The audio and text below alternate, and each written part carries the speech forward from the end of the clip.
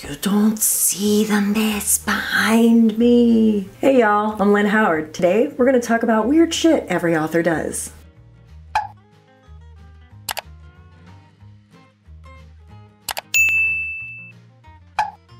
One of the first weird habits every author has: we drink entirely too much coffee.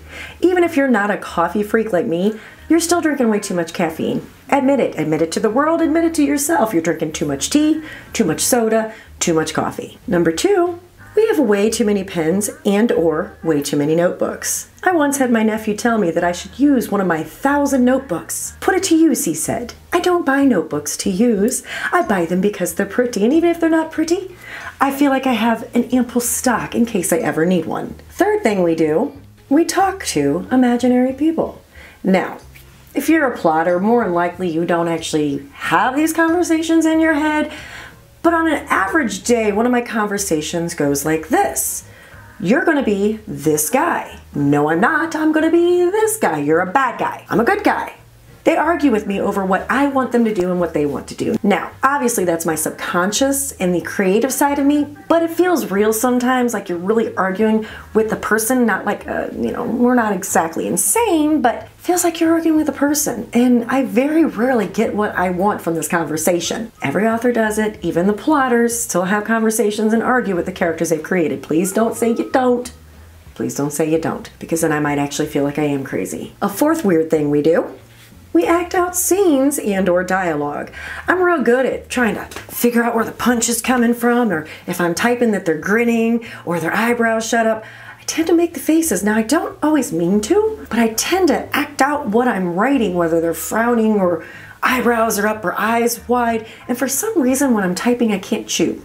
I don't know. I can be chewing and snacking, and I stop chewing when I'm typing. I don't know. But we act out the scenes because we want to know, what's it like when they're going to grab them by the throat? Where is that going to hit? And I may or may not have had my husband grab me a few times so I could see where a left-handed person's hand would go or a right-handed person's hand would go. Or where a fist would hit when a left-handed person hit you, things like that. And of course, he's never hit me.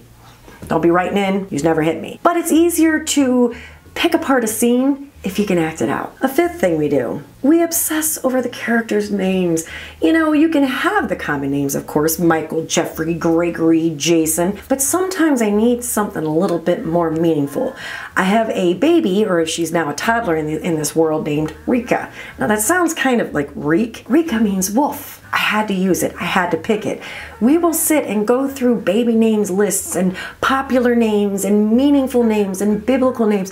I've been known to take hours to try to find the perfect name for one of my characters at times. Do you know how many characters I've named and I can't name an animal? I can't name a pet. I have a cat named Boycat. I had fish named Bluefish and Redfish. I don't know. A sixth thing we do is bounce back and forth from an excessive ego to crippling self-doubt. I am the best writer in the world. This sucks. No one's ever going to read it. I know this is a bestseller. Why did I ever try to make a career out of writing? It's normal. It's weird, but it's normal. I think we all go through it. Every person has self-doubt in every position and career in the world. It's normal. It's weird, but it's normal. Seventh weird thing we do: some of our best friends, some of the friends that truly understand what we're going through, are online. One of my best friends in the world is my editor, and we've never met in person. We've talked on the phone, we've messaged, we emailed, we text every day, all day. We've never met in person, and she is one of my favorite people in the whole world. It is hard to try to explain to your mother or your best friend why you're so frustrated by a certain plot, or why the naming is so difficult, because they're not writers. They don't get these weird nuances that is being a writer. An eighth weird thing we do: we daydream and we interrupt conversations with plots. I can be zoned out trying to listen to my husband, and something will hit me and I'll blurt it out right in the middle of his sentence. And of course, he's patient, he understands, he's been going through this with me my entire career, but some people may not, and they may look at you like extremely rude. It's not, I guess it is rude, but it's not like we're doing it on purpose. It's just part of our little weird quirks. We get so fixated on our stories and so engulfed by these characters' lives, we just spit the shit out. And we have to purge it. We have to get it out and figure out where we're going. So we flop back and forth from daydreaming, zoning out, staring into space while we're writing in our head, to blurting out the scene in the middle of wherever you are. It's weird, but it's normal. A ninth weird thing we do: we research some weird shit. I have researched fake plastic guns you can get into courthouses, they don't exist, so don't look them up. I've researched how to make a bomb out of natural chemicals.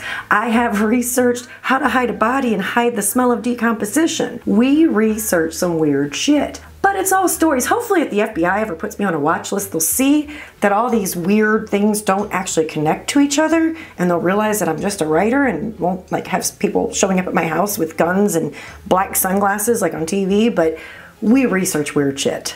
Everybody does. Every writer does, because frankly, if we only wrote what we knew, books would be so freaking boring. We can become experts on just about anything nowadays with the invention of Google. And a 10th thing we do, we tend to flop back and forth between forgetting to eat all day and snacking on extremely unhealthy crap all day. I had Sun Chips. Guess those aren't extremely unhealthy, but I'll snack on candy or chips, and then I'll flop over to bananas or grapes. Or 2 days in a row, I'll forget to eat until like 6 o'clock and I feel like shit. Oh wait, because I forgot to put anything in my body except for coffee and soda. Everybody does it. We get in the thick of things. We forget what we're doing. So that was part 1 of weird shit authors do. There will be a part 2 next week, so make sure you stay tuned. In the meantime, Shift in Priority is still available for pre-order on all outlets, and it's being released on September 25th, and I'm getting so freaking excited. And in other news, I got my podcast cover completed today, the graphic, for my upcoming podcast. So stay tuned for that news. I'll let you guys know when it'll finally go live. Till next time, bye! You don't see the mess behind me. Whatever I've been... Say hi to YouTube. What? Sitting there telling people they should turn their ringer off. My freaking phone's ringing.